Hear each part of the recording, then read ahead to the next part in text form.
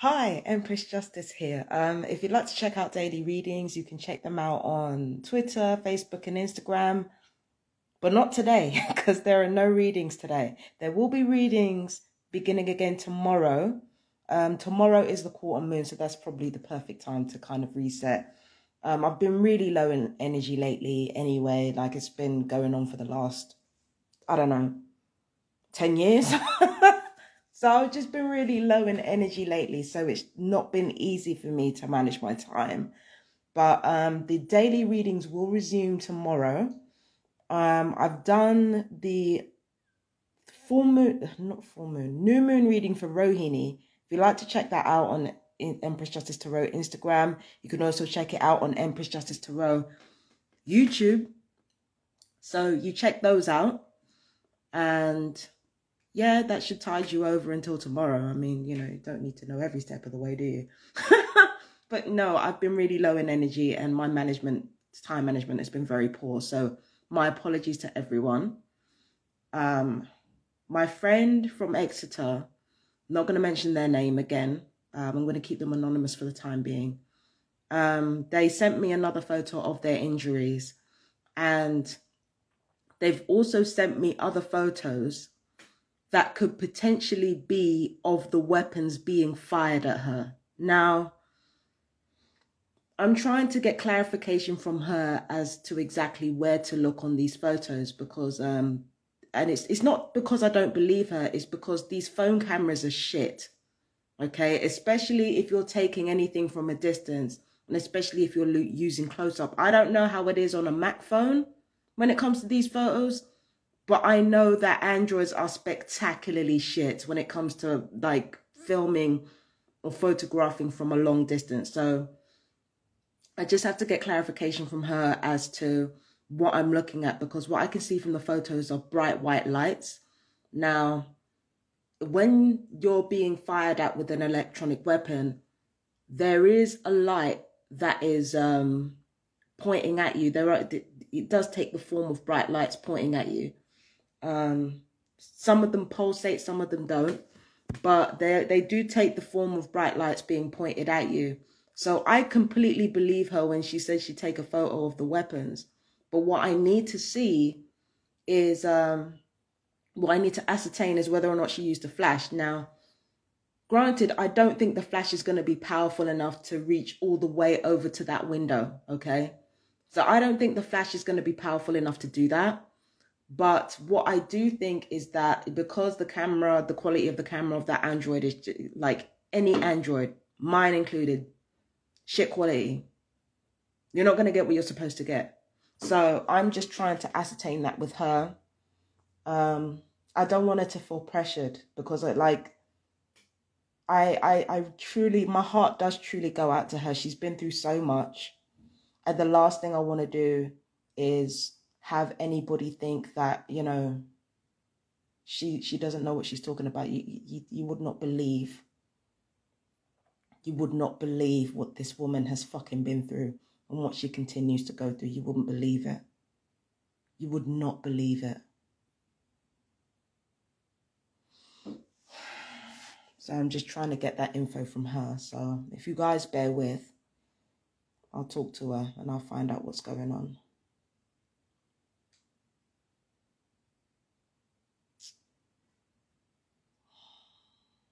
But I believe her 100% when she says she photographed weapons being fired at her. I believe her 100%. She literally lives near 10 military bases. She's got students across from her.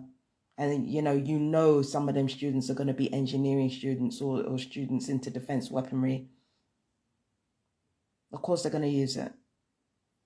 And they said they've been frying, she says they've been frying her brain relentlessly. They've been doing the same to me. I've been getting shit confused like all over the place lately. Do you understand what I mean? Because the weapons have been fired at my head. So I get exactly what she's saying when she talks about these things. And I 100% believe her because the injuries on her face and on her body, like they speak for themselves. She ain't making this shit up. She's telling the truth 100%.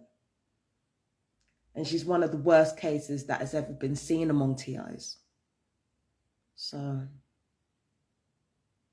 I 100% believe her. 100%. And she's one of the worst cases that has ever been seen among TIs. So. 100%. So I hope she realizes that I really do believe her, and I really do believe her when she said she took a photograph of those weapons. I wouldn't be surprised if she did take a photograph of them fucking weapons. Because the thing is, these perps get sloppy. These perps get very fucking sloppy. There's either one or two things happens when perps are operating these weapons. Either they get very sloppy or they get very desperate. And for me, when I was living in supported housing in London, there was a family across from me who was spying on me through I think it might be a thermal camera or something like that. And they were also firing electronic weapons at me. They could see what I was doing in my bathroom, and they would be basically boasting about it. They'd basically be boasting about it. And, you know, and trying to use my name in order to get a rise out of me and all that type of shit. So they were basically spying on me with thermal cameras, and also they were firing the electronic weapons on me and bragging about it. Every time I tried to sing high notes, they'd fire at my throat, and particularly my thyroid. And then they tried to gleefully take pleasure in the fact that I couldn't hit those notes because of the torture. So again, I believe this person from Exeter when they say, this is happening to me. I completely believe them. It's happened to me because, like I said, these perps, they think they're invincible and they think that nothing can happen to them. They are very sloppy. One of the two, they're either very sloppy or they're very desperate. Sometimes they can be both because they think nothing's going to happen to them. They think nothing's going to happen to them, or at least they delude themselves into thinking that nothing is going to happen to them. All the while, they're trying to silence us by trying to have our internet taken down, trying to have our internet hacked, trying to section us and shit. So all the while, they're basically trying to silence us whilst living in this delusion that they could do whatever they want and they won't get caught.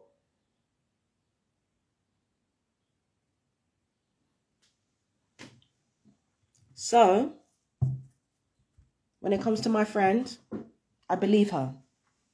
I believe her. And there are like thousands of people, thousands of TIs in this country alone. In this country alone, let alone globally. Thousands of known TIs are in this country, like thousands of them. Let alone globally, so yeah.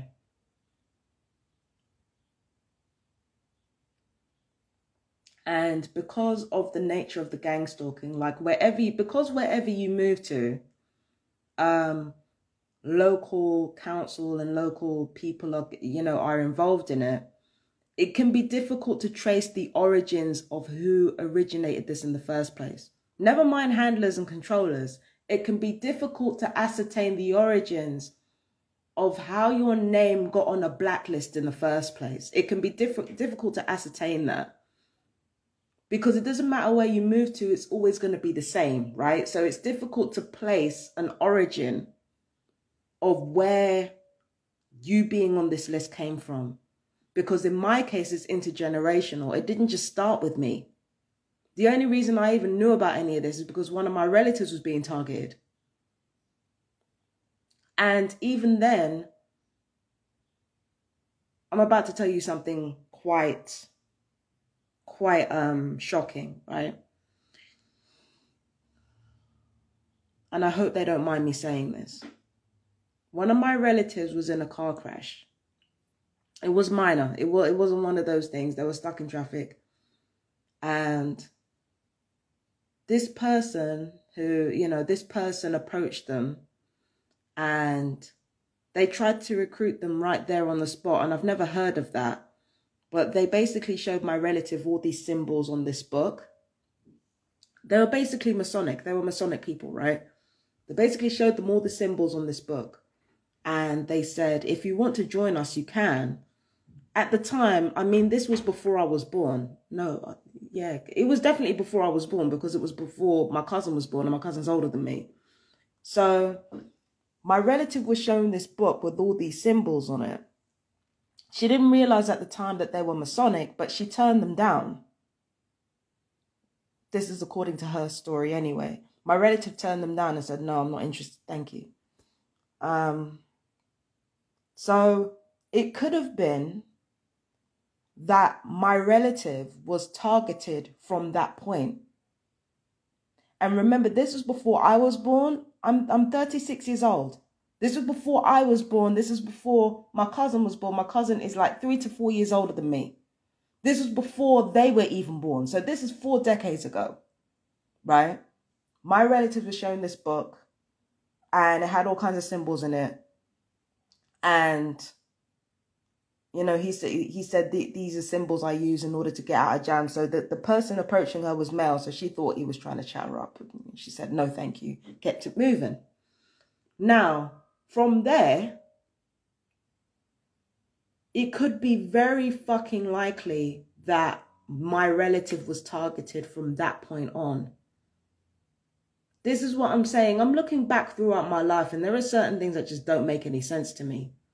And now that I'm really thinking about it, the repetitions, the gaslighting, not doing anything about people or bullying you,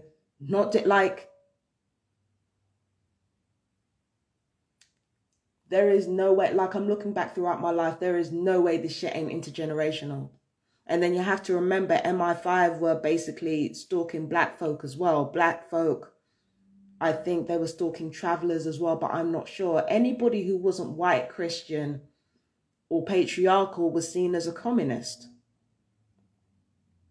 So, you know, people like my grandparents, like from the Windrush generation, they were being spied on since they got here. And then when you kind of put all of that into context, but this is the thing about Masonry. Masonry isn't white. It didn't originate as being white. That's another thing that nobody tells us.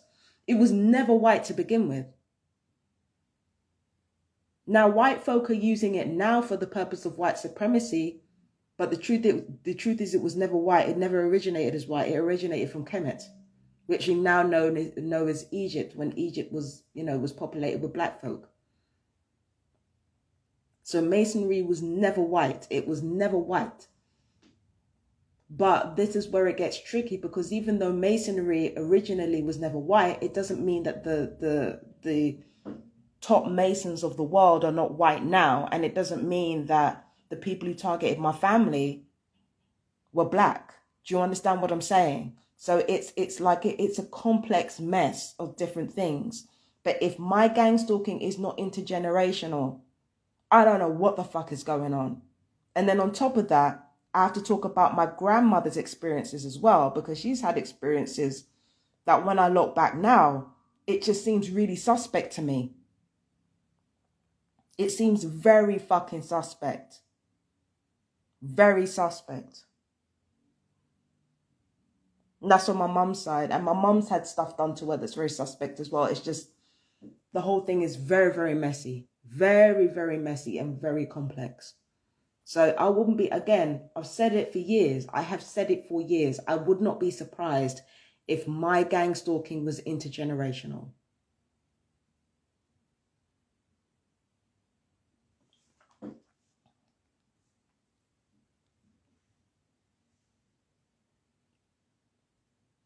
Do you understand what I'm saying?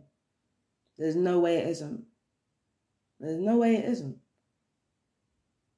Getting the origins, this is what I'm saying. Getting the origins of how this list came about, because there's so much history behind it. There's so much behind this brutality of people who are seen as a threat to the status quo. There's so much brutality behind it. And there are so many people who are going through this.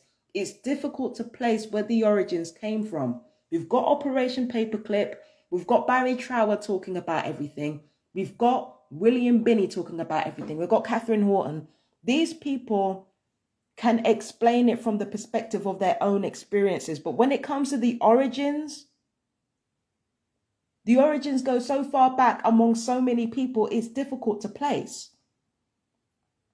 And and that includes how modern targets get chosen as well.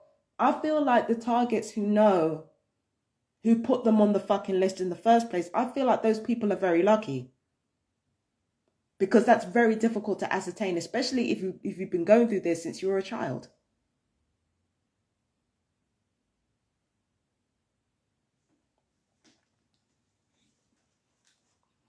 So, yeah, this is very difficult. It's very difficult to place. It's very difficult to, yeah.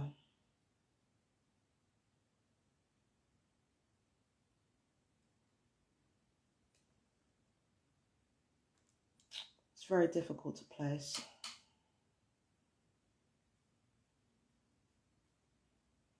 So, I believe my friend. But this is tricky. It's very tricky. I don't know what else to say. I'm supposed to say something else because I know my intuition won't let me off the fucking phone.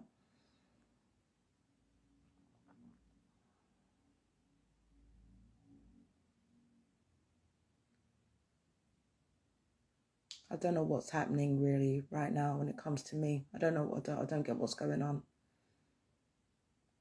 And you know, it used to get to a point where I used to be afraid of moving. I'm not afraid of that anymore. Not really.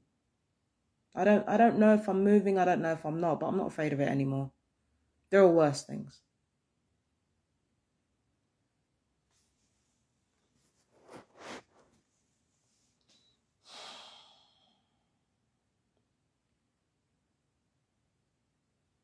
Yeah, it's very complicated. I don't know how all of this is going to pan out.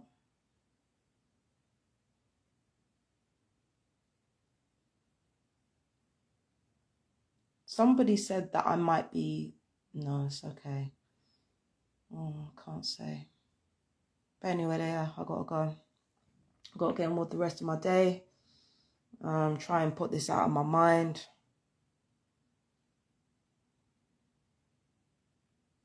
Yeah. But anyway, I love you guys. Take care. Peace and blessings. My fellow TIs, I love you with my entire heart. Never forget, you are strong. Okay? I love you guys. Take care. Bye-bye.